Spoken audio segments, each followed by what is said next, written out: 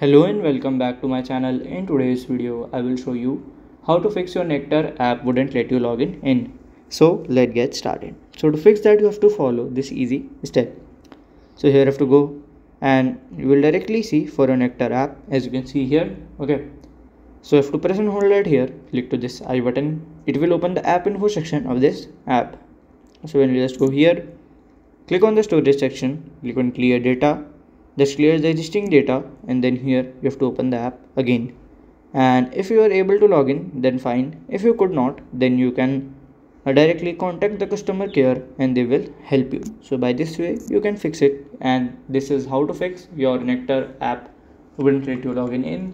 And if you have any questions related to this, you can let me know in my comment section. And if you find this video helpful, make sure you like, subscribe and share the video.